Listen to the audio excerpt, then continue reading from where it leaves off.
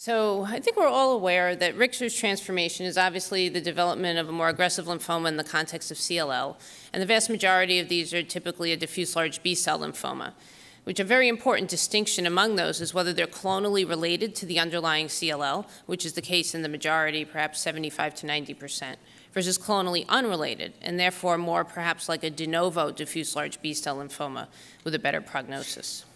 Hodgkin's lymphoma is seen in several percent with two different pathologic types, Reed-Sternberg cells within a CLL background in type 1, or type 2, more like a de novo Hodgkin's lymphoma. And then, of course, there are other rare lymphomas, including plasmablastic lymphoma. So estimates of the incidence of Richter syndrome have varied widely historically from 1 to 11%. Recent data from FC-based chemoimmunotherapy trials from the Germans or MD Anderson have suggested a 5 to 8% rate of Richter's at 5 to 12-year follow-up. Of course, that's in the setting of treatment, where we do believe Richter syndrome is more frequent. In terms of outcome, there are a couple prognostic scores out there, this one from Mayo, based on clinical features alone. And you can see that it's difficult to define a group with a reasonable long-term survival, unfortunately. Davido Rossi came up with a 3-item score, which does actually define a group with a better outcome.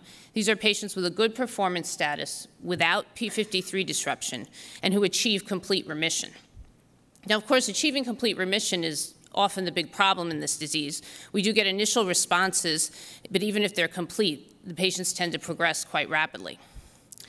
One of the features that may be associated with whether or not we get a complete remission is, again, whether the Richter syndrome is clonally related to the underlying CLL or not.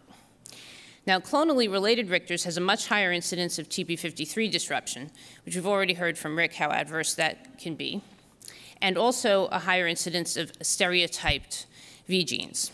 And just to remind you, stereotypy of the immunoglobulin gene occurs in about a third of CLL patients. And essentially, it refers to a situation where a small subset of patients with CLL have a virtually identical B-cell receptor gene, which is vanishingly unlikely by chance, suggesting possible clonal selection of that subset.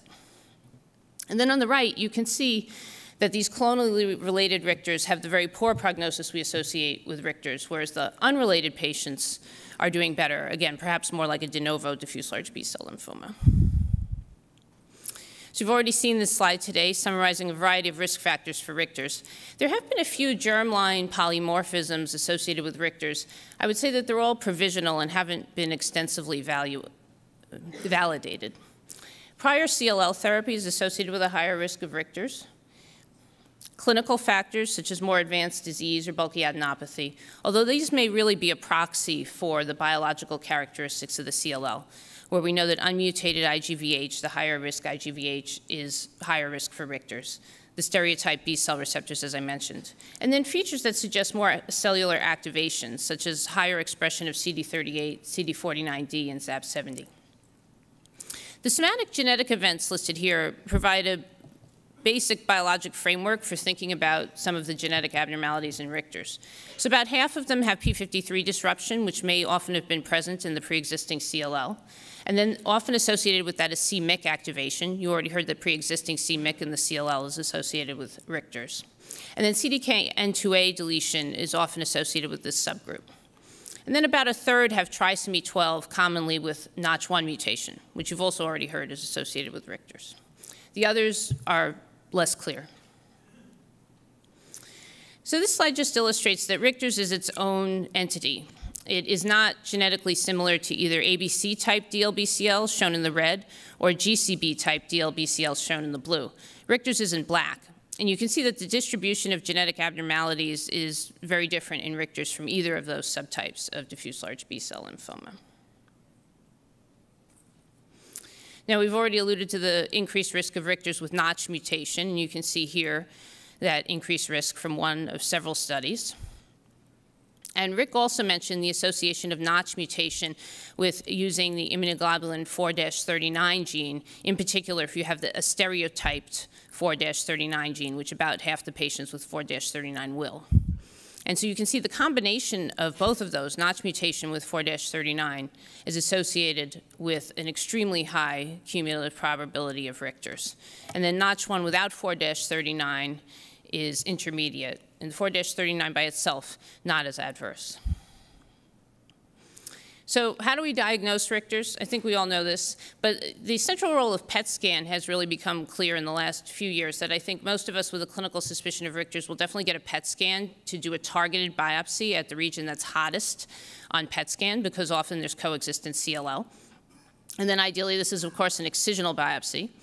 If you identify diffuse large B-cell lymphoma, historically we've treated that with diffuse large B-cell lymphoma regimens, which we'll talk about more. Oftentimes you'll actually find just CLL, but it's often clinically aggressive CLL with or without P53 mutation. And so I generally treat all of these as CLL, but as high-risk CLL. Hodgkin's lymphoma we treat as Hodgkin's lymphoma, similarly with alternate diagnoses. So in the chemoimmunotherapy era, as we've already seen, overall survival with Richters has been quite poor.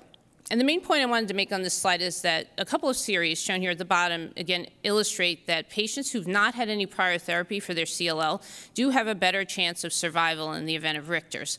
And this may be a proxy for clonally unrelated CLL. But these patients can do well with diffuse large B-cell lymphoma type therapy. So you've already seen these slides from Rick, but this is what about Richters in the novel agent era? Has it changed? Is it different from what we've seen after chemoimmunotherapy? So these are Gen Y-X data, 10% cumulative incidence of transformation at 4 years, very poor survival still in the red curve, risk factors including complex karyotype and MYC abnormality. And they've also reported that near tetraploid karyotype is particularly high risk for Richters, as shown here. And what about Venetoclax? So in some of the early data from Venetoclax, in this study from the Australians, in patients who were very heavily pretreated prior to Venetoclax, there's quite a high incidence of Richters, as shown here, several cases of Hodgkin's, and predominantly diffuse large B-cell lymphoma Richters in this group of relapsers compared to progressive CLL. And survival, as expected, was poor. This is improved with less heavily pretreated patients, of course. And as a result of this, an informative study was done in the trial of Venetoclax in patients who'd progressed on kinase inhibitors, using PET scans to screen the patients prior to the trial for pre-existing Richters. And so core biopsies were required in the event of an SUV greater than 10, or an SUV max of 4 to 10 with B symptoms, large nodes, or LDH. And so 57 of 167 patients, about a third, met the criteria for a biopsy. And of the ones who underwent biopsy, about a quarter had DLBCL, and 6% had other malignancies. So even though the majority of patients still had CLL, it was clearly important to biopsy these patients. But at the same time, there was no absolute cutoff that clearly told us that patients would have Richters. My colleague Matt Davids, along with Jennifer Y-X, spearheaded an effort to pull together data on Richters in the novel agent era from 9 academic centers. And they had 71 patients with a median age of 55, median of 3 prior therapies, so heavily pretreated. 49% had 17P, 75% had complex karyotype. So again, key risk factors. Not much data was available on somatic mutations, but of the patients tested, there was quite a high incidence of P53 Notch and SF3B1. And all the 10 patients who were tested for clonal relationship were clonally related to the underlying CLL. Median time from novel agent to Richters was 9 months, consistent with the earlier data. And most of the patients had had a prior BTK inhibitor, 83%. 87% had a diffuse large B-cell lymphoma transformation. Again, unmutated IGVH, and particularly enriched families were 1-69, which is very common amongst the unmutated group, and 4-39, as we've already seen. Now, unfortunately, a panoply of therapies were used, and the overall response rate was quite poor at about 40%, with a CR rate of only 15%. Median survival was only 3 months. But none of the 7 patients who actually achieved CR had died in a follow-up of 11 months, again, underscoring the importance of achieving CR, but also we know the difficulty of it. And there was no apparent difference in overall survival based on which novel agent you developed your Richter's transformation on, although limited data for either the BCL2 or PI3 kinase inhibitor in this data set. So from this large series of patients developing Richter's and novel agents, we see that they generally had high-risk underlying CLL disease biology. Most likely, the Richter's occurred within a year. There's substantial variation amongst treatments, and outcomes remain very poor if you don't achieve CR, which is unfortunately the great majority of patients. So we really need novel treatment strategies. So what's under investigation? So Venetoclax has some efficacy in Richter syndrome, 3 out of 7 responses in this paper by my colleague Matt Davids.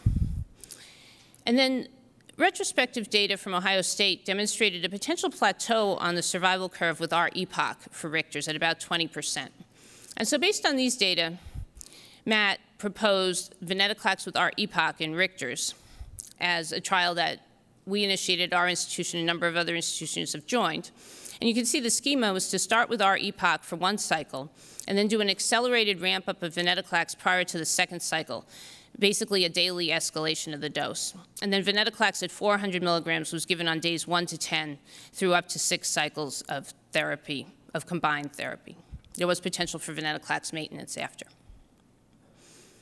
And so he presented these data at Lugano in June, at which point 26 patients had received at least 1 dose of study treatment with a median age of 63 for the patients. Again, high incidence of 17p and p53 mutation as well as complex karyotype. Median prior CLL treatments was 2, and many patients had had prior novel agents. The CR rate was 67% amongst the 18 patients, which is really quite encouraging. Furthermore, 5 of 9 patients eligible for allotransplant were able to proceed to transplant, with 4 of them still in CR at various follow-up after allo. 7 patients did die, 4 from progressive disease prior to Ven, and then a couple of treatment-related complications potentially. The trial is fully accrued, and we're looking to do a 2nd cohort, which Matt is currently deciding how that will be formulated. But overall, for a young, fit patient, these data looked pretty encouraging.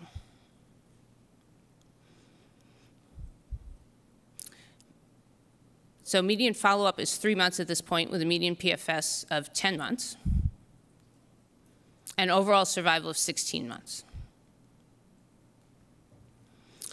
So that's Venetoclax and Venetoclax with EPOCH. What about ibrutinib? So we have various case series, case reports, which suggest high response rates, but durability is quite limited. Patients relapse quite quickly, which again is often the problem. Checkpoint inhibitors have come to the fore as a very interesting class of drugs for Richter's, even though there's been very limited activity seen in CLL itself. And so this was an initial report on pembrolizumab from the Mayo Clinic, where 4 out of 9 patients with Richter's, shown in the upper left, had a response to pembrolizumab. Durability on the lower left is not as great as usual, but there are several patients who have ongoing remissions. Of note is the fact that most of the patients who responded had transformed on prior ibrutinib. There was some correlation of expression of PD-1 and PD-L1 in the tissue with response to pembrolizumab in this study. Another study from the MD Anderson, from Nitin Jain, looked at nivolumab with ibrutinib in 2 different cohorts. I'm just going to discuss the Richter's cohort briefly. Patients start on nivolumab for cycle 1, and then ibrutinib is added. And we see that amongst the Richter's patients, there are 3 responders, including 2 complete remissions for the Richter's, with partial responses for the CLL in pretreated and high-risk patients. This is an example, a 66-year-old with p53 mutated disease, heavily pretreated, with a nice response at 1 month of therapy. This regimen's also been reported by Anis Yunus, 20 patients with Richter's with a 60% response rate, although only 1 CR. And of course, unfortunately, in this disease, PRs are not durable. Recently at Lugano, Anthony Mato updated the study of pembrolizumab with umbralisib with ublituximab. I'll just remind you, umbralisib is an investigational PI3 kinase inhibitor, which is thought to have a better safety profile than the prior generation PI3 kinase inhibitors. And ublituximab is an investigational anti-CD20 antibody that's often being paired with it in this U2 combination for drug development. So you can see the schema here. Pembrolizumab early on with continuous umbralisib, and ublituximab is ongoing, including a maintenance phase. And this study also enrolled a relapsed CLL cohort, but again, these are data just on the Richter's cohort. There were 8 evaluable patients at the time. 7 of 8 were BTK refractory. Response rate was 38% with 2 complete remissions, but there was actually some durability. This particular patient, 73 years old with 17p deletion with 6 prior therapies, including CAR T cells, did achieve a CR, which was sustained for 12 months, which is encouraging. So checkpoint inhibitors are definitely of interest in this disease.